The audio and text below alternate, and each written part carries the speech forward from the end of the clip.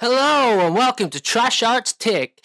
This week it's a special Star Wars edition for May the 4th, and this time we're going to focus on how the animated series has kind of influenced the live action and the Mandalorian, and then the future of Disney's Star Wars and all the other TV sort of shows that are coming out around that, and particularly, I suppose, the films as well, if we want to talk about that. And I'm joined by the awesome James E. Taylor, who's been on the show before. Hi, James. I've actually not been on the on the podcast before. Have you not? I thought you have. You have. No, I performed on the podcast, but this is my first time as a guest. Ah, right. Okay. Well, my bad. Welcome. And we've also got the brilliant Robbie Hampstead, who has definitely been on the show before. He was on it a few weeks ago. So hi, Robbie. You okay? Hello. Yeah, not bad. Not bad. Good stuff. Good stuff. So, guys, wanted to sort of kick things off really with basically how the animated TV shows have influenced the live action. And the one thing that stands out for me initially is if you think of the character of Ahsoka from the TV series, I know that whenever the Clone Wars kind of came out, she was actually kind of vilified and no one really liked her. She kind of had a bit of a Marmite feel to her. And now she's one of the most popular characters. And when she was introduced into The Mandalorian, that was amazing. And I just thought that was absolutely fantastic. What do you guys think? Well, I think I can speak a bit more about Ahsoka than Robbie, perhaps. I think I've seen a bit more of the animated stuff than Rob. I, for one, was ecstatic to see a live-action Ahsoka Tano, and I thought I know the girl, Rosario Dawson, rallied to get the part by sharing images of herself as Ahsoka, but I think it was perfectly cast, and she brought life to the role absolutely impeccably. Yeah, definitely. I think as well, like, what was really interesting is, I think the way that they introduced her, because the Mando is set, 5 years after the fall of the Empire. So if you kind of say that season 2 maybe is a year after season 1, like if you want to go with that, so say 6 years, but we haven't seen her since the end of Rebels. And I know the showrunners kind of teased that at the end of Rebels, that could be after when you see her in the Mando. Well, yeah, it's interesting you mentioned Rebels, because the way they left Rebels, I think it is going to lead perfectly into the Ahsoka Tano show. I think her and who's the Mandalorian girl? The name has slipped my mind right now. I think they'll be off searching for Thrawn and of course for Ezra. Yeah, because he gets trapped in the parallel sort of dimension, doesn't he, with Thrawn? Well, they go off. They get the whales who fly through space, who can at light speed. They nip off with them, don't they? So it'll be interesting to see if Ahsoka. I mean, I want to see Thrawn live action. That would be something I think would make the fans very excited. A live action Admiral Thrawn. Oh yeah. Well, I think he's going to turn up in the Ahsoka. I think that's kind of where they're going with it, isn't it? They teased it in the Mando. I hope so. I'm sorry, Robbie. Again, this is something that you're maybe not so au fait with, but the voice actor that played Thrawn is Mix Madsen's brother in real life, the actor Mix Madsen. And there's been a school of thought that Mix Madsen should maybe play Thrawn, but I think it should be I think his brother should get it. I think he should get. He looks like him. They based the character. You can tell they animated the character based on how the actor looked. So he did the voice. He looks like the character. I think it would be unfair to cast anybody other than him. Yeah. There was rumour that it could have been Benedict Cumberbatch as well, who just plays every villain. I shared that picture, yeah. I wouldn't argue if it was Bonkadick Cumberbatch or whatever his name is. Whatever his name is, Benedict Cumberbatch, whatever it is. What a name. Yeah, I imagine he probably got bullied whenever he was growing up, but we love a bit of Benedict here. It's all right. I think as well, like touching on what you just said there, James, they cast the voice actor of what's her name? It's gone from me now. Katie Sackhoff's. Yeah, Sackhoff. Yeah, for Lady Bo-Katan. Yes, that's it, Bo-Katan. And I thought that worked perfectly because the transition was just awesome. And again, the way that they introduced the Mandalorians into the Mandalorian series from the animated shows, I thought was really cool. It was an amazing part. The Mandalorian story of part of Clone Wars is my favourite part of Clone Wars. As you both well know, I'm a huge Mandalorian fan to the point where I've even got my own Mandalorian helmet, which I was showing you on camera before we started recording. But yeah, to see the live action Mandos, it's up there with seeing Luke Skywalker walking at the end of season 2, isn't it? Yeah. Absolutely. Oh yeah, that was absolutely classic. It was, and I know it got a lot of criticism for the way that it looked, the kind of deep fake and stuff. But I think if you put that to one side, it's just iconic, isn't it? Like it couldn't have been anyone else. I felt 12 again. Yeah. You know, from the second that Cara Dune says one X-wing was saved, I knew straight away. It's like, well, you are. That's fucking Luke Skywalker, baby. So I totally forgot about the X-wing, so I didn't know it was him until the last minute. So, but I'd recognise Red 5 a million miles away. Yeah. It sort of got my attention when Baby Yoda, known as the child, sort of his ears pricked up, and you sort of sensed something. And I thought, oh, hang on, someone's coming, you know. And I have to say, one of the amazing things about the Mandalorian series, as much as I would praise it anyway, is the soundtrack. And Ludwig, I probably butcher his like pronunciation, but it's Ludwig Göransson, isn't it? Yeah. And like that, I think the song's called "A Friend" when Luke turns up, and that's whenever he's wiping out all of the droids, and it's kind of got this weird. It's almost like choir element to it. It's like, and I don't know. It just sets the tone. Pardon? Yeah, I said you in pain there. No, not when it comes to the Mando. I have to say as well, like I've probably watched that episode, the season 2 finale, maybe about 9 or 10 times, and I think only once I haven't cried, and I know that's really sad. Like, but yeah, I absolutely loved it. You're not the only one. You're not the only one. Because I've watched the reactions on YouTube, and they're boring their eyes out. They're hugging each other. You know, they're on the floor crying their eyes out. You know? Yes, yeah. When he hands over Grogu, and he takes his helmet off, I'll happily admit I melted. Yeah, I cried like a little girl with a skin knee.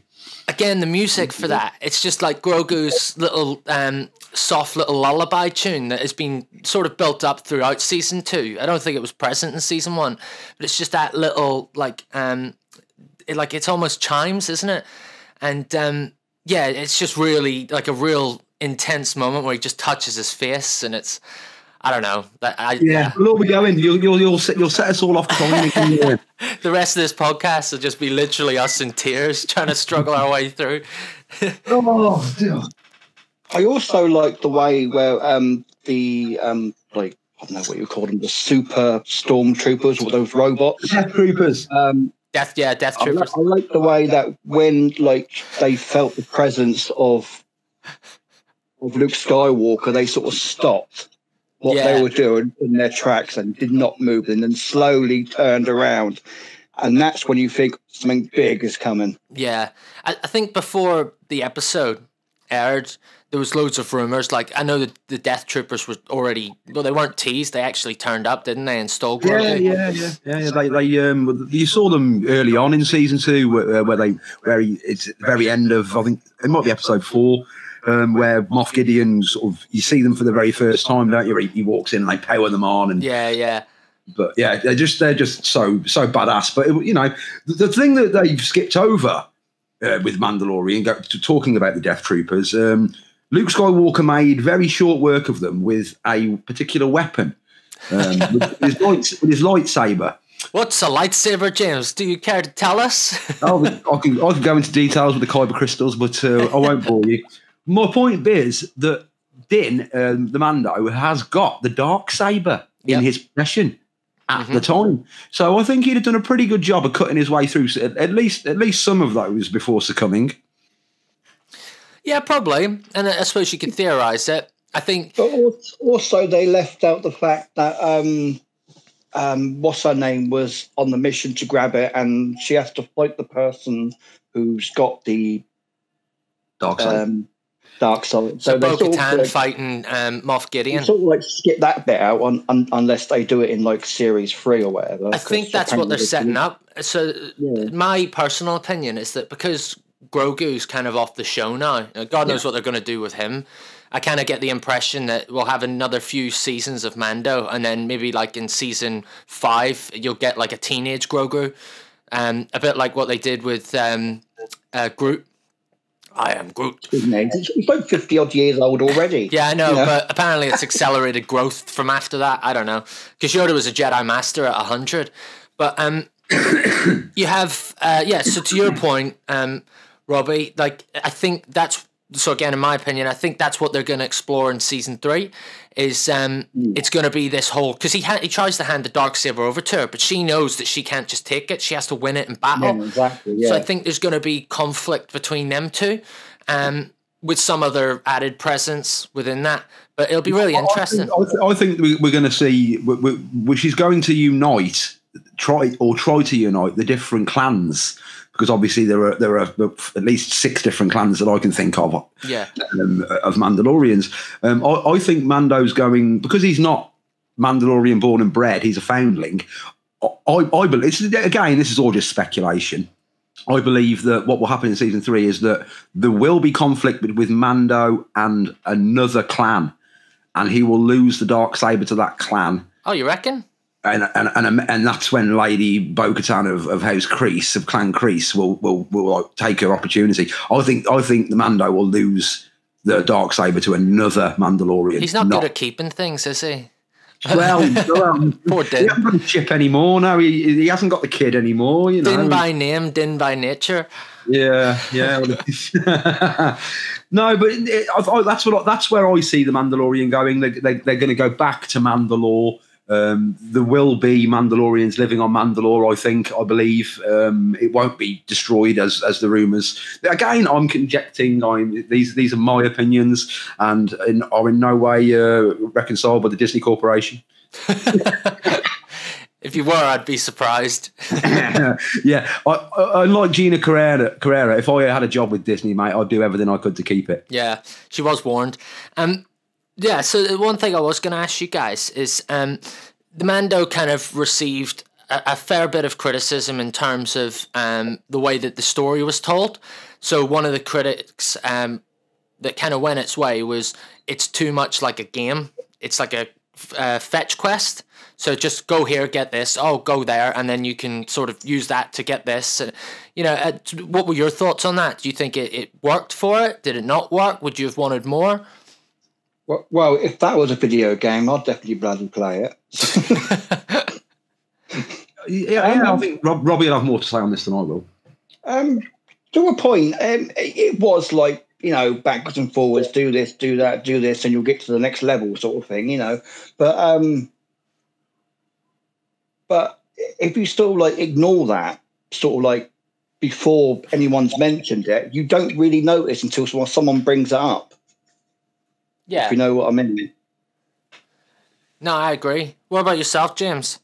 Well, George Lucas is not exactly the best storyteller, is he? And yet we all enjoyed the original Star Wars films. Yeah. I don't think the narrative of it is as important as the content, really, because they're such short episodes in season 2. It isn't until the finale that you get one that's anywhere near a decent length. They're all half an hour. But what always staggers me with every episode is how do they cram so much into half an hour? Yeah. So irrelevant of how they're getting there, for me, it's the content, not it's the journey, not the destination. Yeah, I agree. I think I'm gonna have a massive video game player anyway. So the kind of story, the quetch, I can't say it now. Quest fetch, yeah, journey and stuff. It doesn't bother me. I actually quite enjoy it. I like the fact that whenever you get to episode 1, you kind of feel, he takes on the Crate Dragon. I think it's episode 2 then where this is season 2 where they land on that ice planet and he's got to fight the spiders and stuff. Oh, I hate the spiders. Yeah. And that's it's really interesting because spider design came from concept art from, I think it was Return of the Jedi. It was Empire. Empire. It could have been Empire. But it was definitely off the original. It was for Hoth. Yes, yeah. And I know that a design like that has been used in Clone Wars or Rebels. It might have been Rebels. It was Rebels, yeah. Where it was the hangar, wasn't it? And like they wouldn't come into the sunshine. Yeah. I couldn't tell you the series or. Well, I'm sure there was a giant spider in Return of the Jedi as well when R2D2 and C3PO go for that big door. It's a robotic, isn't it? Big spider comes out. I'm sure it's a robotic one in Return of the Jedi. Oh, right. Sorry. Yeah. Still spider design. It's definitely a spider. It's definitely an arachnid of some kind. But and it's a robotic arachnid. So I just thought that it'd be a good name for a band, wouldn't it? Robotic arachnid. There you go, Robbie. Start your own band. So for me, even that as some people would call it, filler episode, actually did a lot for the Mando's development in terms of the character. Because it's like, oh, you promised to get me there, and he's kind of like, nah, well, we're crashed now, I can't do it. But she kind of pushes the boat out on him, and it's like, you need to, you're meant to help people. You need to get me to where I need to get to. Are they just stories for children? What? Say that again? Are they just stories for children? That's it. Yeah. So one thing I wanted to touch on is Dave Filoni. So Dave Filoni, for those of you who don't know, is one of the show writers of The Mandalorian, but he's also the creator of the Clone Wars, the animated series. And that was pretty much the first thing that he did whenever he joined LucasArts. It definitely was the first thing he did. It was. And he was under the tutelage of George Lucas at the time. So Clone Wars, I think, originally came out in 2006, am I correct? Around that mark, yeah, somewhere around there. Because it was like a Samurai Jack sort of Clone Wars. Yeah, there was an original one, wasn't there? And so when Lucas got Filoni in, he said, I want to do Clone Wars, and Filoni was like, well, you've already done Clone Wars. Yeah. But they beefed it out, didn't they? They really beefed it out and added a lot more depth to certain characters that we knew. And one in particular was Anakin's arc and how he took on Ahsoka, but he learned so much, and it was almost like a mirror image of him trying to be a Jedi and doing it right by the Jedi Order, but always failing or falling short certain times. And Ahsoka was always that rock that brought him back to reality almost. She was. And it's not until, I think, spoilers, until I couldn't tell you what season it was, but when Ahsoka gets framed. That's season 7, isn't it? I think season 8 she comes back. That's the more recent one that they did, isn't it? There was a big hiatus, wasn't there, between season 7 and season 8? So I think season 8 only came out last year. Yeah, it was. And they kind of did what was brilliant about that. I'll touch on that again in a second. But because she then gets framed, she gets wrongly convicted and stuff, and then it turns out that the real killer was another apprentice who, in essence, basically makes Ahsoka want to leave the Jedi Order, and that puts a huge lock of doubt into Anakin's mind about the Jedi, and the Council and stuff. I agree. And I think that watching that and then going back and watching Revenge of the Sith, it just reinforces the point. It really drives it home. And without Ahsoka Tano, within the narrative, I suppose it wouldn't hit us home.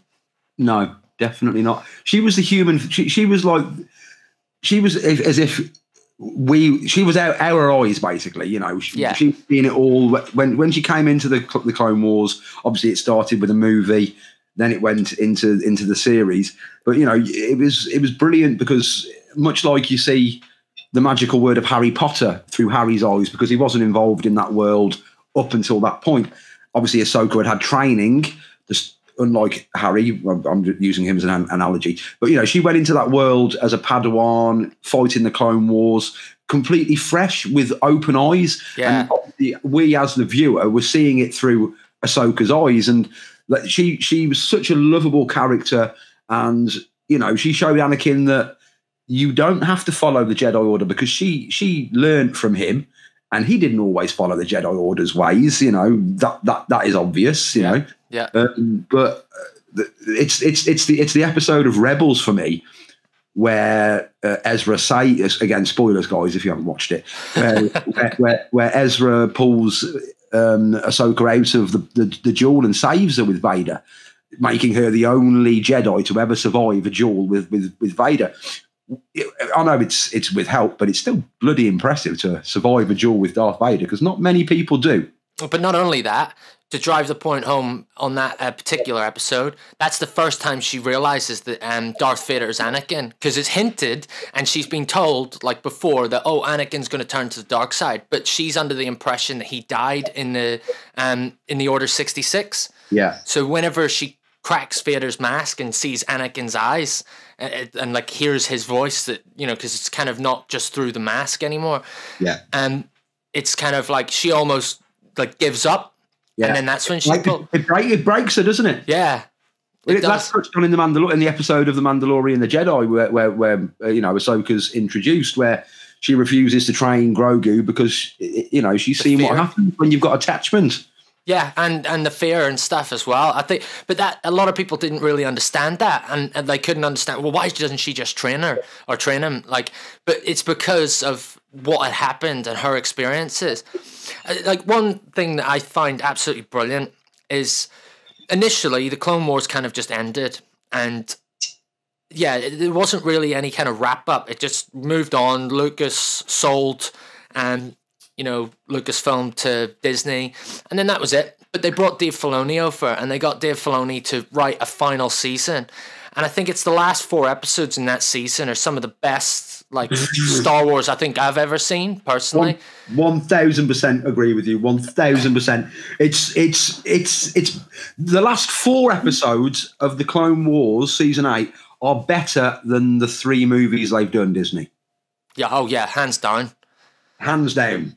And if you speaking to everybody, if you haven't watched the animated Star Wars universe, please do, because I implore you, it enriches all of the story, not just the movies. It's going to enrich The Mandalorian. It's going to enrich Ahsoka. It's going to enrich Kenobi. It's going to enrich Knights of the New Republic. It's basically going to touch all corners of the future Star Wars TV and film universe. Yeah. Definitely. And like, even if you can't watch all of the, so for yourself, Robbie, and anyone who's listening, if you can't watch all of this, like 8 seasons, the last 4 episodes in season 8, you don't have to know anything contextual. Like, you'll know Darth Maul, you kind of get reintroduced to Ahsoka, so you can kind of see that relationship with Anakin. But the last 4 episodes basically cross over with the Order 66. Yeah. And Ahsoka's on Mandalore, isn't she? She is. And Darth Maul's there, and like, it's the siege, isn't it? There's like a big siege happening.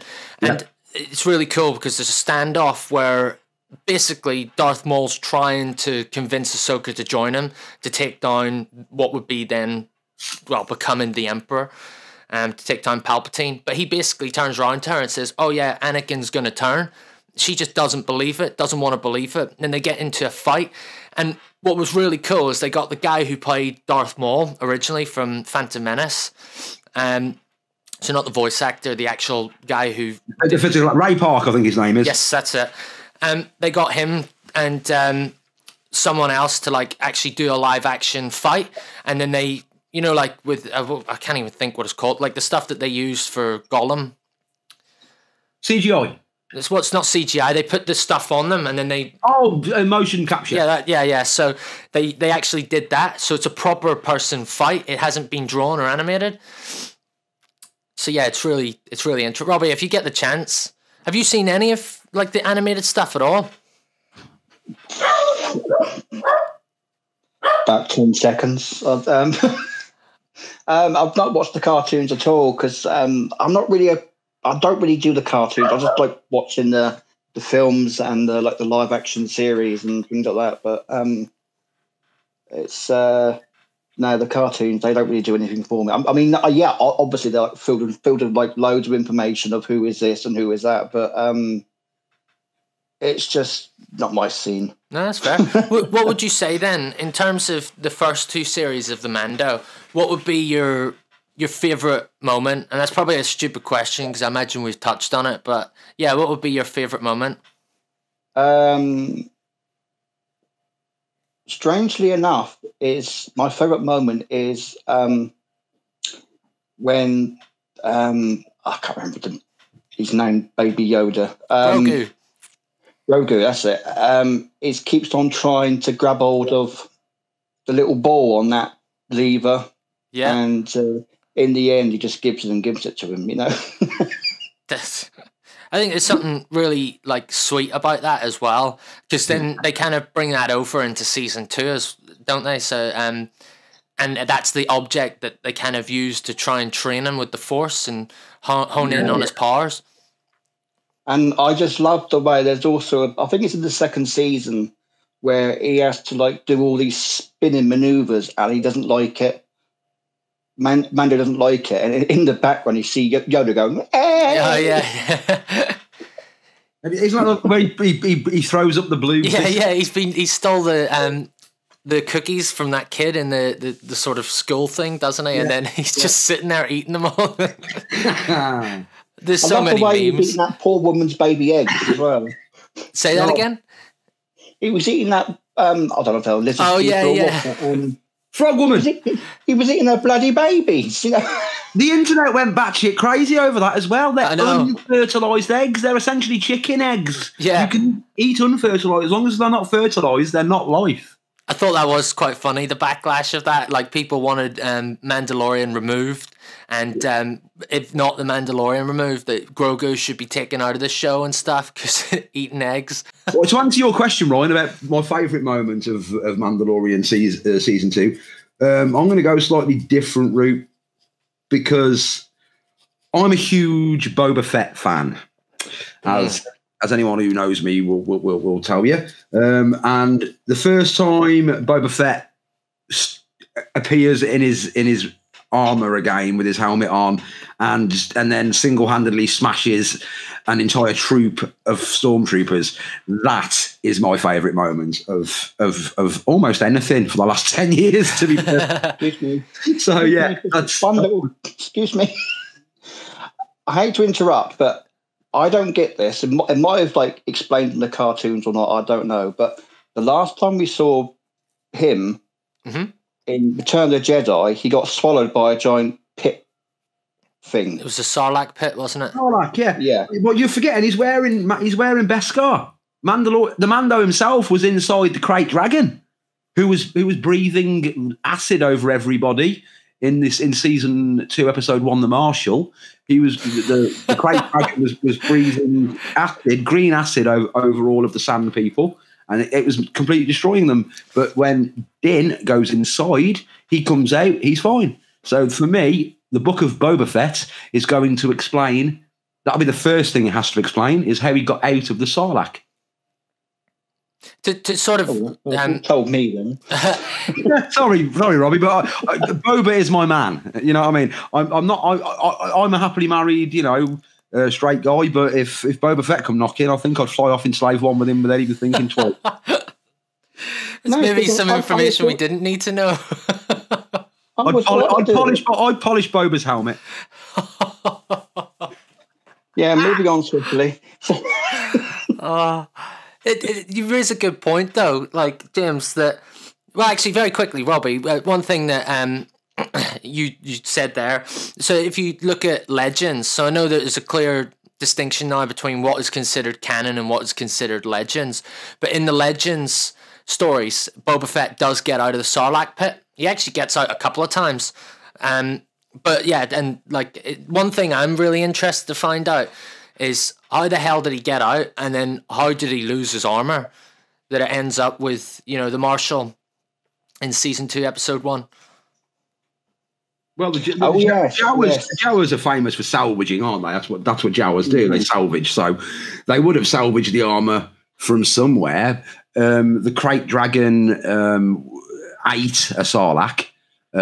So maybe when the Krayt Dragon ate the Sarlacc in that pit, that's when the Jawas maybe would have salvaged the armor, Boba Fett's armor. That's my theory. Potentially. Could work. I think my favorite moment has got to be when Grogu's doing like some of that training.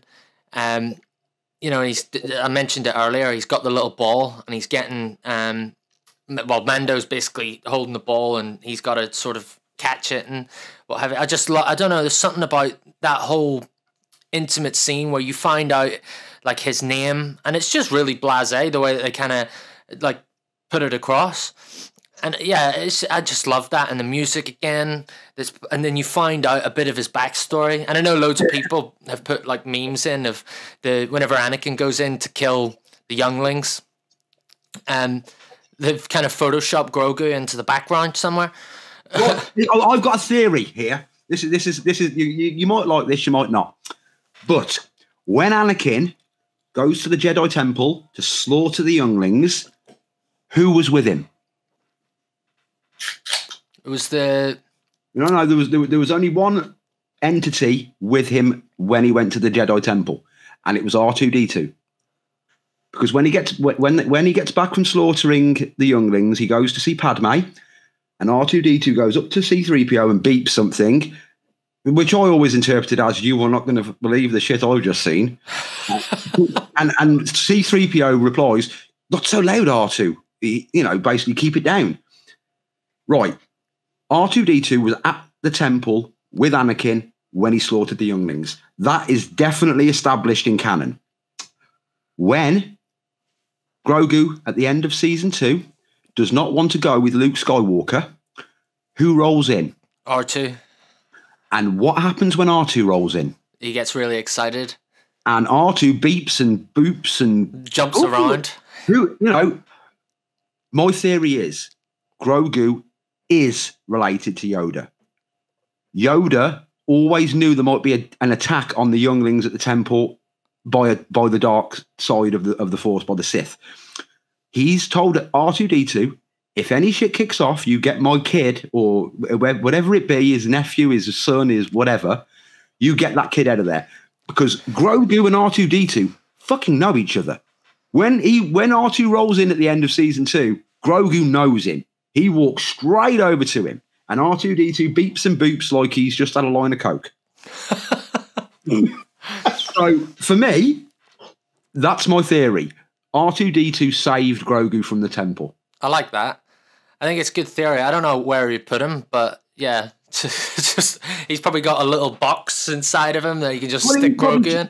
He's got him on a ship or something, hasn't he? While Anakin's doing the slaughtering, and R2's like, he ain't looking at what his droid's up to, is he? He's just shepherding him away, putting him in an escape pod, and off he goes. Yeah, that's a fair point.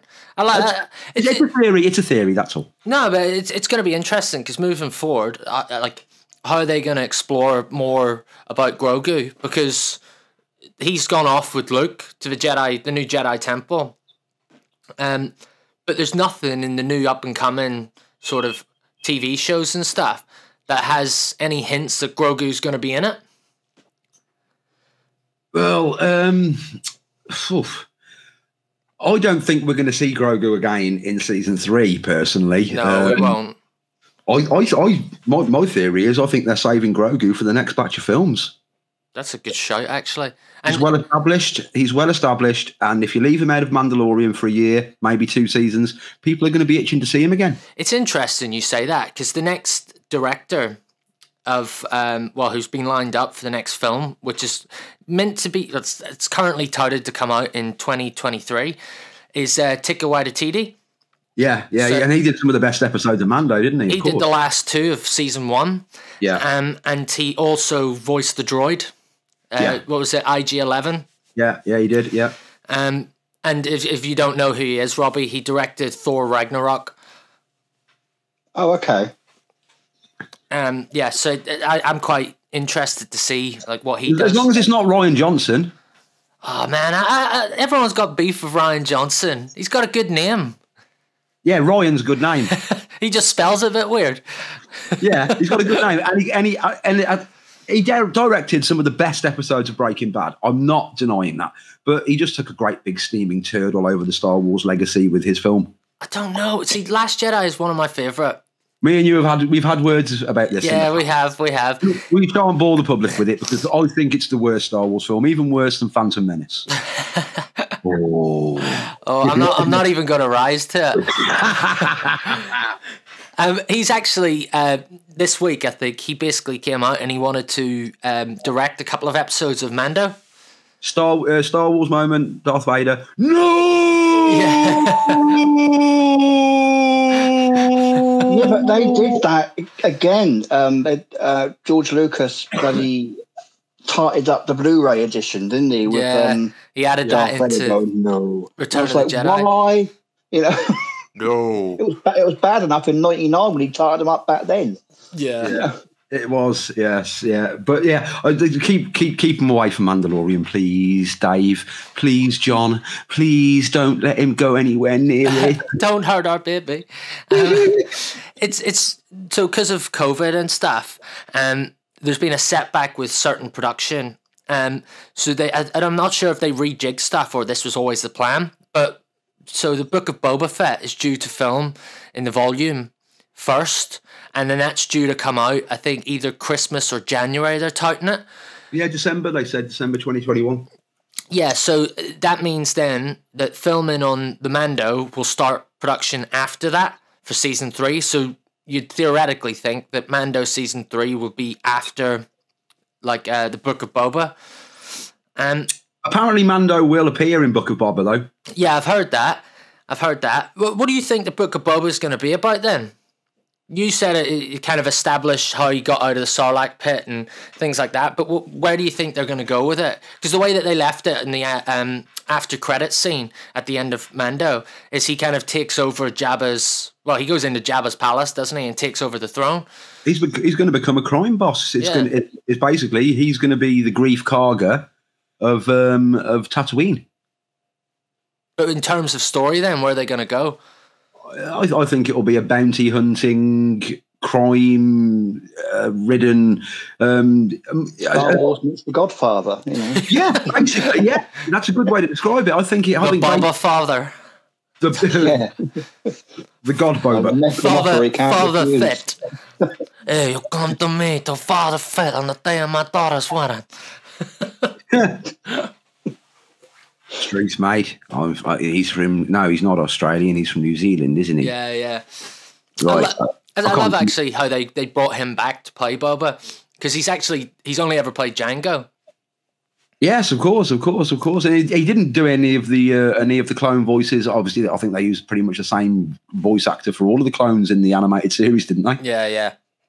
But yeah, it's great because, you know, he looks older. You know, he's the right age to play the character. I thought he may have spent a bit more time in the gym. That's not a lot of people hated that. It's like when we first see him, he's got this pudgy belly and the armor. It's just like, oh man, please. But you quickly forget about that though when he starts. Oh yeah. Beating stormtroopers to death with a stick. It's whenever the first time he shoots that rocket out of the jetpack and he just takes out the carrier, and it's just like, yeah. That's the most iconic moment for me when he turns around and they're blowing up behind him, and Mando says, "Nice shot." I was aiming at the other one. Yeah. Brilliant, absolute comedy genius. So in December, go on. What are you gonna say, Robbie? There is one thing that I don't understand because, you know, it's pretty obvious. Is it Star Wars related? Or... Yeah. Sorry. Go on, Robbie. At the end of Series 2, when they look on the security cameras and see his lights going here, there, and everywhere, but you can't see the bloke doing it. Yeah. And he comes through the door and Mando says, you know, "Are you a Jedi?" I'm like, you know... Hello? It's like with Nail and I. Are you the farmer? Stop saying that, Mando. Of course he's the fucking Jedi. But the thing is, I literally paused there and I went, and I sort of shouted out, "No, I'm just a clean. I just picked up this lightsaber and started swinging it about like the bloody best, you know." But okay, in defence of that though, Din. Sorry, Robbie, what were you gonna say? No, I was just laughing. In defence of Mando, right? the previous person that he's just fought is Moff Gideon. Moff Gideon has the dark saber, which is very similar to a lightsaber. And if anything, like Mando probably hasn't really seen a lightsaber before. So that he sees someone wielding one doesn't necessarily mean that they're a Jedi. Yeah, but the thing is, though, he wouldn't be attacking his own creations, would he? I think we're going down a rabbit hole here, boys. That's true.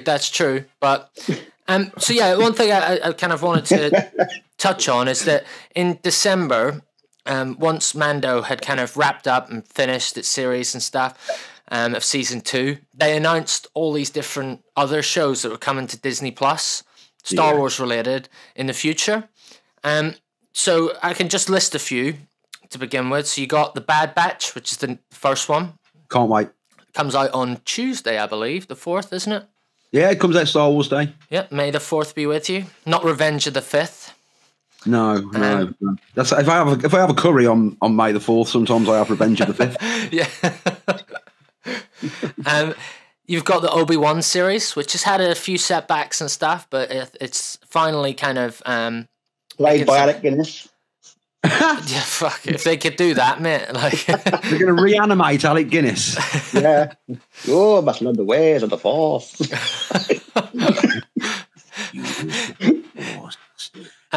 On it first. God, you just.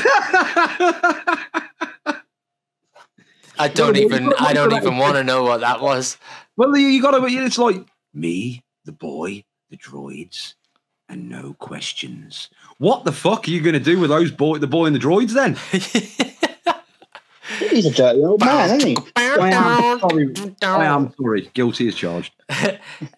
One of the other ones that they've got, so you've got Book of Boba, you've also got Mando Season 3. So I said the Obi-Wan series, which is actually confirmed Hayden Christensen to reprise his role as Vader. I've seen that. It'll be flashback scenes, I'd imagine. Yeah, maybe, but then it depends on what the story that they go for. Because don't forget, at the same time, Vader is hunting Obi-Wan, so they could tie it into maybe it's a subplot. They show Vader trying to hunt. I hope they do. Yeah, that would be awesome. Also, what's his name? Who played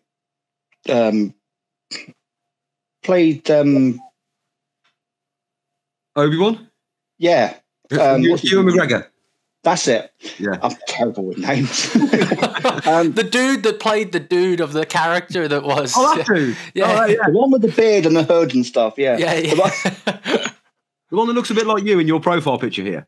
That's the one, yeah. Ewan McGregor.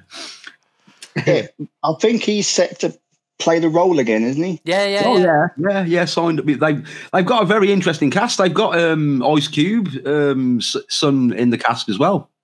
Yeah. Okay. So yeah, we'll have some rapping maybe. That'll be good. Star Wars rap. It's a new thing. You imagine going into the cantina and the cantina band weren't playing the normal, the stuff that we're used to, and it's just a bit of rap. Yeah, and they're all wearing gold chains. Yeah, Their jeans around their asses. You got gangster butts. So one of the other ones is, we've touched on this as well, is the Ahsoka Tano. Yeah.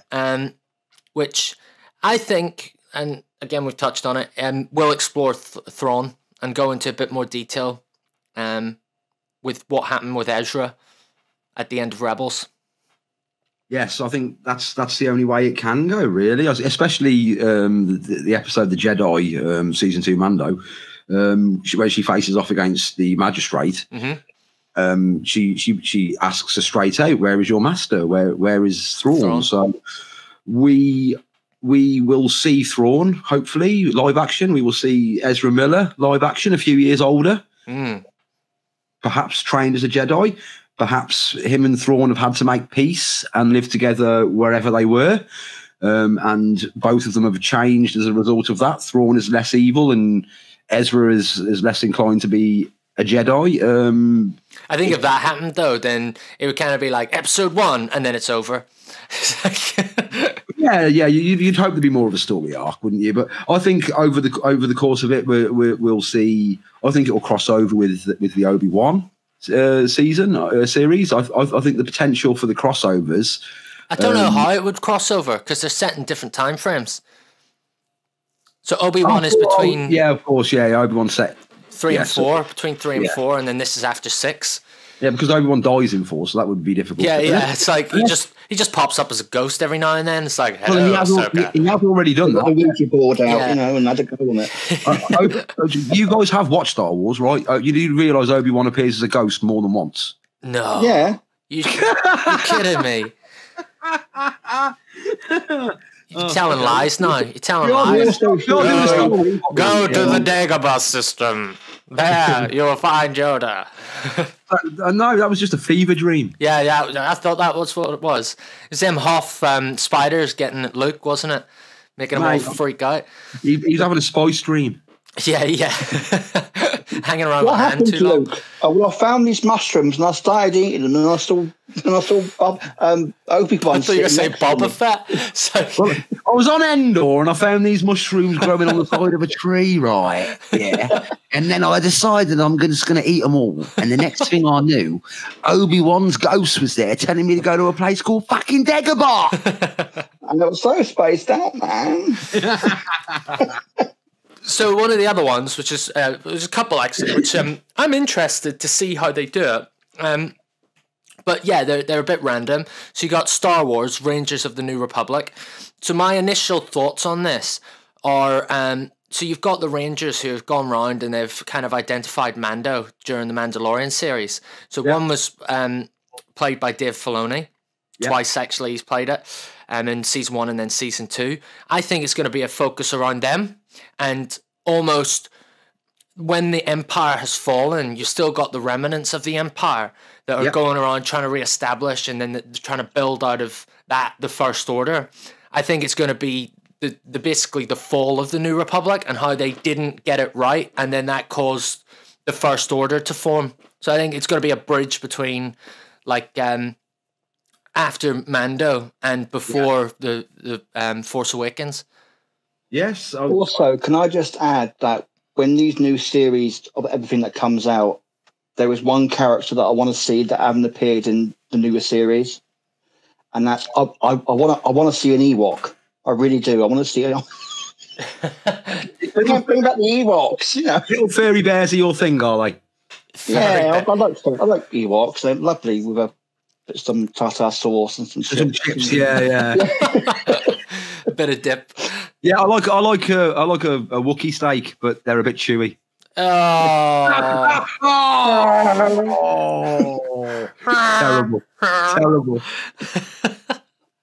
Terrible. I recently watched the 2 Ewok films on Disney Plus that were done years ago. Yeah, I can't bring myself to torment to go through it again. They aren't great, are they? Let's face it. They're not, but they are. It's got Warwick Davis in it. Yeah, that's true. You don't see him though. The amount of characters he's played on Star Wars. You don't see him much. He's very short. He's in everything in Star Wars. You must think he's immortal or something. With the other shows that are coming out, you've got Andor. So Andor follows Cassian Andor, who was actually in Rogue One. Yeah, he died at the end. Yeah. Spoiler for anyone who doesn't know anything about anything. I think anyone who's listening to this podcast by this point is a Star Wars fan. If they're not and have just randomly stumbled upon it, then that's kind of a bit crazy. And if you've gotten this far... Just one question. What is Star Wars? Yeah. What is Star Wars? What's a Star Wars? Yeah. And what do you do with it? And then there's 2 other ones that still to mention. There's Lando. So that's a TV show around Lando. I think that's going to be set between the 3rd and 4th film. I hope they get the solo cast back for that, because that would be good to see. I'm hoping for a second Solo film. Yeah, Solo. I think whenever it first came out, I wasn't that pleased with it, but as time's gone on, it's kind of grown on me a bit more. But that's neither here nor there. And then the last one is The Acolyte. So The Acolyte is one that I'm not 100% familiar with, but I do believe that it's got like an all-female cast. Is it based around the characters from the Clone Wars, that one? I'm not 100% sure. I think it might be, but I couldn't tell you. I've not even heard of it, I've got to be honest. Yeah, there's so many that they kind of announced. Some of them really came out under the radar, because that Andor one I didn't even know about. Apparently there was meant to be another one with Gina Carano. She had her own series, and then she had her whole debauchery. And I'd hoped you'd bring her up. Aren't they doing a Jabba the Hutt series as well? And not that I've heard of, no. That's what I've heard, that there was going to be a Jabba the Hutt series, and God knows why they're also going to do a series with Luke Skywalker's aunt. In Aunt May, not Aunt May. Aunt May, for some strange reason. Aunt Brew. Yeah. Anyway, so, I don't know why, but I've not heard of the Jabba or the Aunt Brew. It is Aunt Brew, isn't it? Uncle Owen and Aunt Brew. Yeah, right. yeah. So to wrap things up, then, guys, just let me know what your thoughts are on the future of Star Wars. Do you think it's positive? Do you think it's not good? Is it too much? A lot of people have said that it's going to get a bit like the films, where we're going to get oversaturated with Star Wars content, and people are going to fall out of love with it. Or do you think it's just the right amount because it's varied with like who you're following? It's different characters and stuff. What are your thoughts? in my opinion, they're starting to scrape the barrel now, but that's just my opinion. Nice and positive, Robbie. I'm going to go in a slightly different direction with my analogy of the future of Star Wars. I think the future of Star Wars will be very bright if they let Jon Favreau and Dave Filoni take over it. Yeah, I agree. Put them in charge. Whoever they've picked, and let's face it, they've picked a wide and varied group of directors. Bryce Dallas Howard's episodes are fantastic. Yeah. They got Ricardo Rodriguez in to do the Boba Fett episode. That was awesome. It's they are picking the best directors that are available for the content that they want to shoot.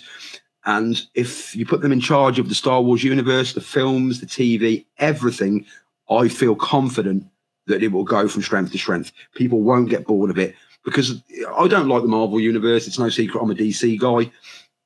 But they've made how many, God knows, billions of pounds making, Favreau was Marvel. And, of course, Filoni, who was just stumbled into George Lucas's life one day and literally picked his brain to the point, like, George Lucas even questions, like, is this guy reading my mind? You know what I mean? He's like, this guy. So if we've got Filoni, we've basically got Lucas. Yeah. And that is the future of Star Wars for me. If they make a horrendous mistake and let those two guys go and don't give them the reins, then it could go like Robbie said. They could start scraping the bottom of the barrel. But with Filoni and with Favreau, I don't think that's going to happen. I agree. And I've just had a crazy thought. Go on. It won't happen, but it's a crazy thought. Right? Disney owns Star Wars, right? Yeah. Bring Mary Poppins in as a Jedi Master. Why? Should we bring them? Should we bring in the three racist blackbirds as well from Dumbo? No. Yeah, and the two Siamese cats from Lady and the Tramp. We'll bring those in as well. That's not going to work. That's when they're scraping the barrel, if they start doing crossover stuffs like that. So I just wanted to sort of reinforce your point, James. So I'm a massive, massive fan of Dave Filoni and his work. Like, the amount of people that I talk to that maybe aren't the biggest Star Wars fans, or even, Mando fans or whatever, but the amount of disdain they sort of have for the films that came out, the new, the sequel trilogy, and they kind of gone away from Disney and Star Wars in general. But whenever I talk to them about Mando and how Dave Filoni's involved and stuff, it kind of brings them back in, because he is the fan, I suppose, of Star Wars, if that makes any sense at all. Like, it does. Perfect sense. He knows Star Wars through and through, and if you give him a project to do with Star Wars, he'll do it fantastically. And one thing I would love to see, I know that the next film is touted to be Tickle Wide a TD, but I'd love to see Dave Filoni directing his own film. I think Filoni and Favreau together would just, well, why not? These are the guys they put together the volume. They used technology that already existed, that anyone else in the world could have put together, but they didn't. It was Filoni and Favreau. Yeah. It was their brainchild. It was their idea, and it keeps evolving and it keeps getting better. All of the Marvel things that they're shooting now, WandaVision, whatever, Falcon and the Winter Soldier, they're using the volume, aren't they? Mm. And it's the future of filmmaking. They have created the future of filmmaking. You can control the environment, you can control who comes in and out of the environment, and you can be anywhere in the world. And that is Filoni and Favreau. That's what they've created. So just give them bloody Star Wars. Just let them be in charge. That's the end of it for me. Just Filoni, Favreau, they're the way forward. Yeah, agreed. So may the 4th be with you guys. And I appreciate you guys joining me for this special Star Wars edition of the Trash Arts Take podcast. I've had a lot of fun. It's been nice chatting to you guys. Bit different, but it's been awesome. And thanks, James. Thank you, Robbie. I'd just like to say as well, I love you. Is that to the audience or me? No, you see, this is where you need to edit it afterwards. You're a Star Wars fan, right? I say I love you, and you two say I know. Oh, yeah, okay. So we'll do that. We'll do that again, and then Sam can edit it afterwards. Okay. Just one more, and guys, there's just one more thing I'd like to say. I love you. I know. There you go. That'll be a nice closer. Right. Anyway, chaps, thank you very much. And, thank you. Yeah, have a good one. Peace out, guys. Bring back the Ewok Mania. So guys, hope you really enjoyed that. As ever, leave a like, leave a comment, let us know your favourite Mandalorian moment, whether it be from season 1 or season 2, entirely up to you, just let us know. Subscribe as well, guys, and also check out our website, www.trasharts.co.uk, and that'll keep you up to date with everything Trash Artsy. Other than that, thank you, and Trash Arts take out.